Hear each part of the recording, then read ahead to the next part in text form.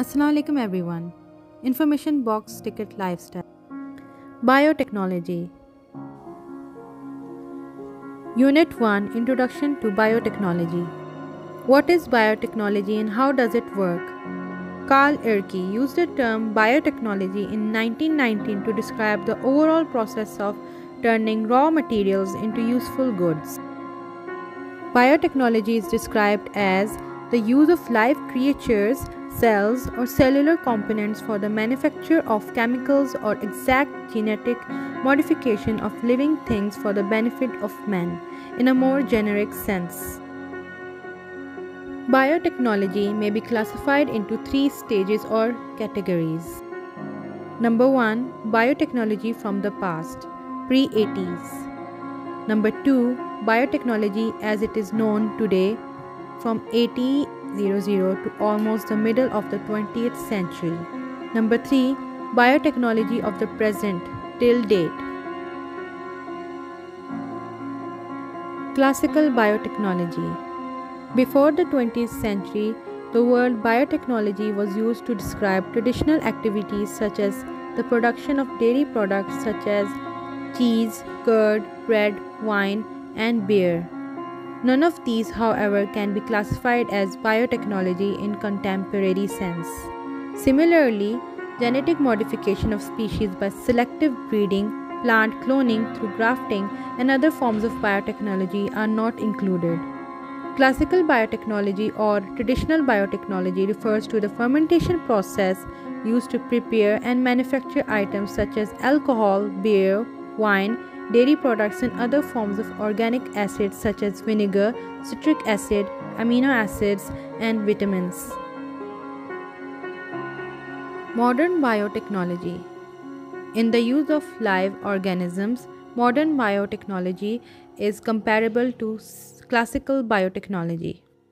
It is not modern in the sense of using various living organisms, but rather in the techniques for doing so. The technological exposure of the 20th century in various branches of science such as physics, chemistry, engineering, computer science, and information technology revolutionized the development of life sciences, leading to the evolution of modern biotechnology.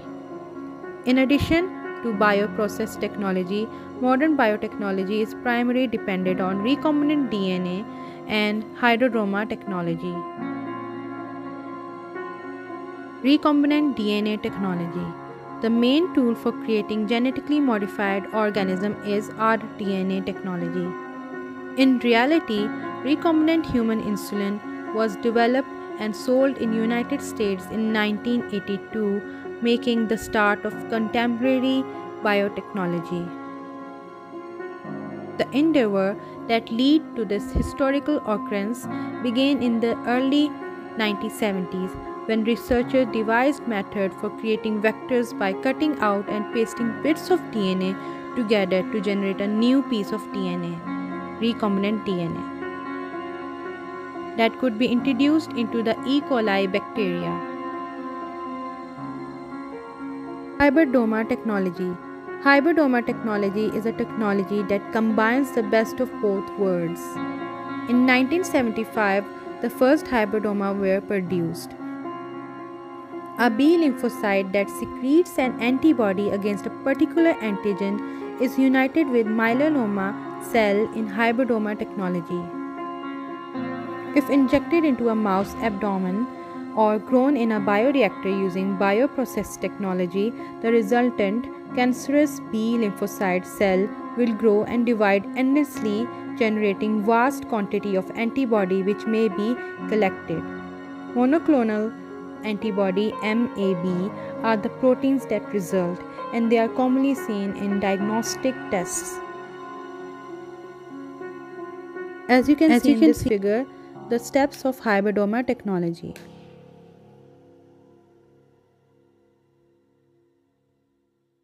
Bioprocess engineering. Bioprocess technology is a subdiscipline of biotechnology that involves combining living materials such as organisms or enzymes with nutrients under specified optimum circumstances to produce a desired product. Bioprocess technology in fermentation may be used to produce large amounts of proteins and enzymes on a large scale.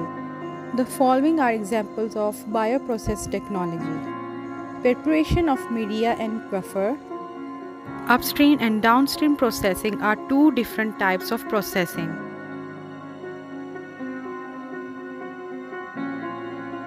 Upstream processing offers the medium, substrate, and chemical environment for the microorganism to carry out the biochemical processes necessary to generate the product.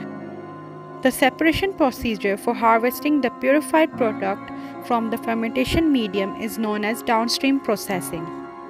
As a result, fermentation technology evolved into biotechnology, which is today referred to as traditional biotechnology.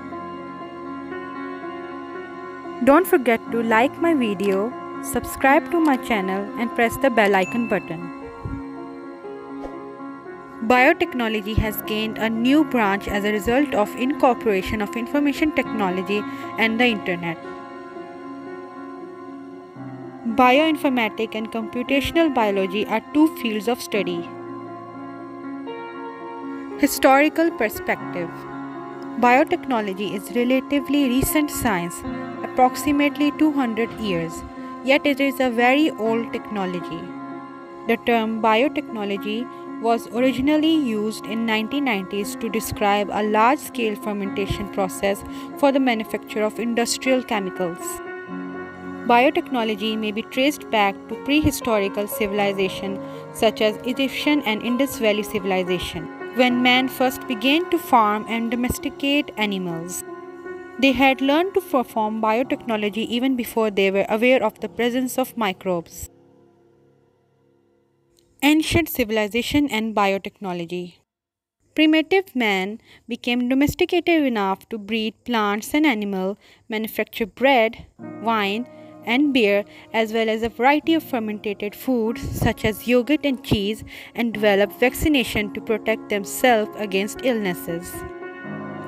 Archaeologists continue to uncover older evidence of man's usage of microbes. Most of these processes have been documented since 5000 BC. Fermented foods, drink, and medications were made and used by ancient Indus people. As early as 4000 BC, the Egyptian Sumerians employed yeast to make wine and bake bread. Bacteria were employed in Mesopotamia to turn wine into vinegar. Crop rotation was used by ancient Greeks to enhance crop output by using microscopic creatures that reside in the ground. Drying, smoking, curing, salting, and other methods of food preservation were also utilized by the Greeks. Mummification in Egypt was accomplished by the application of a salt combination to dehydrate the body. Fermentation and microorganisms. When Dutch experimentalist Anton Leeuwenhoek discovered microbes using his microscopes in the 17th century, he produced clues to understanding fermentation. Using analytic techniques for carbon dioxide measurement, he deduced the chemical foundation of the fermentation procedure. Louis Pasteur, a French scientist, produced the first study on the production of lactic acid from sugar via fermentation in 1857. Later in 1860, he released a thorough study on alcohol fermentation. He demonstrated in this study that fermentation is a result of anaerobic life. Eduard Bechner observed the production of ethanol and carbon dioxide when cell-free yeast extract was introduced to an aqueous solution of sugar near the end of the 19th century. He demonstrated that cells are not required for fermentation process and that active ingredients are dissolved in the extract. Zymes was the name he gave to that drug. During World War I, the fermentation process was adopted in Germany to create glycerine for the explosive nitroglycerine. Military armaments projects also found new technologies in the food and chemical sectors which helped them win battles throughout World War I. For example, they made explosive cordite using microorganisms that convert maize or molasses to acetone. While biotechnology assisted in killing of the troops, it also assisted in the healing of those same soldiers. The first antibiotic, penicillin, was discovered in 1928 by Sir Alexander Fleming and proved to be extremely effective in treating injured troops. Genetic beginnings. When George John Mendel published his results as the rule of genetics in 1906, biotechnology made a huge leap ahead. He anticipated the existence of units of heredity, later dubbed genes, that remained the same from generation to generation. It was formerly thought that each gene corresponded to a distinct characteristic. Genetics was assisting plant breeders in improving their crops by the 1920s. Genetics revolutionized agriculture by 1940s, paving the way for the green evolution in 1960s. The origin of modern biotechnology, DNA and genetic engineering.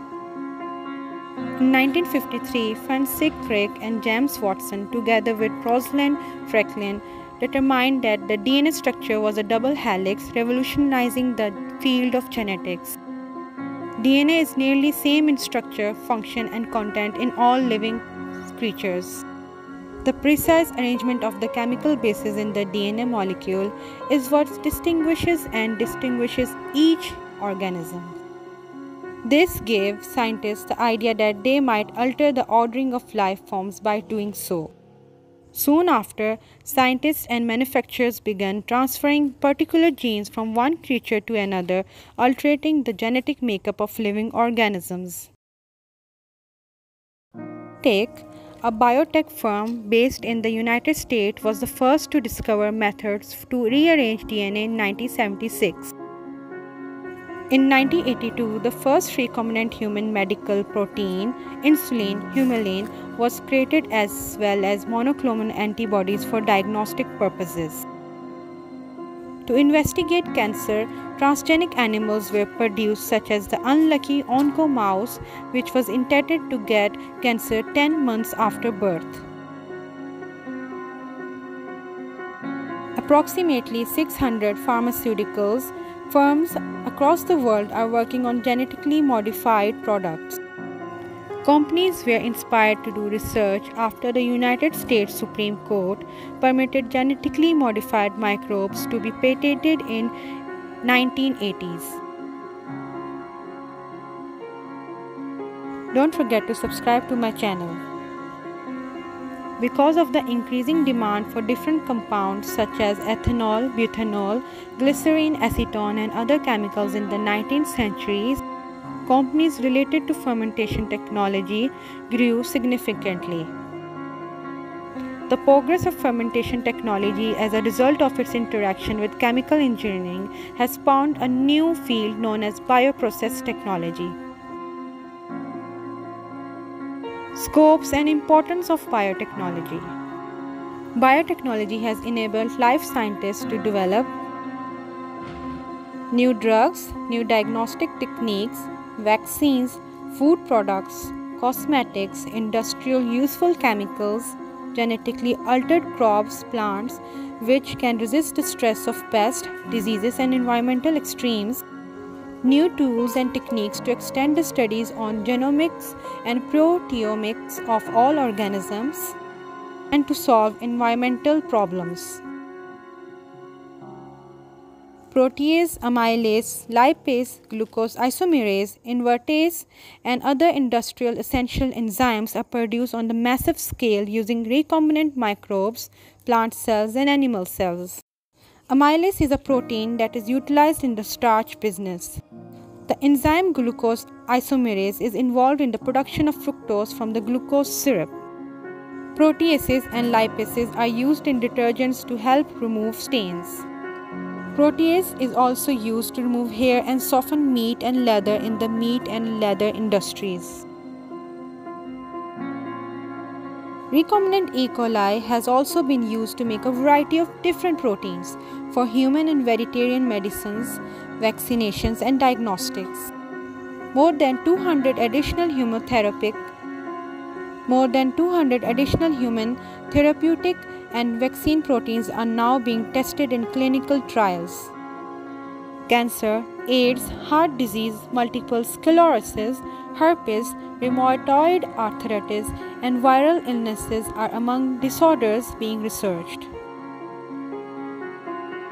Areas in biotechnology. Due to the applications of biotechnology in various fields of science, it is divided into following areas: agriculture biotechnology, medical or pharmaceutical biotechnology, industrial biotechnology, environmental biotechnology, plant biotechnology, animal biotechnology, and genetic engineering, etc. The future of this integrating new subject of contemporary biotechnology is impossible to predict. There is no question that it has the potential to improve human lives and the global economy. However, advances in the life sciences and biotechnology research and development has resulted in the slow of societal, environmental, and ethical issues. Several groups are investigating a variety of topics and addressing common concerns. Biotechnology has taken us to a point of comfort, but where will it lead us to next? Thank you for watching this video. Don't forget to subscribe to my channel and press the bell icon button for more videos. Thank you.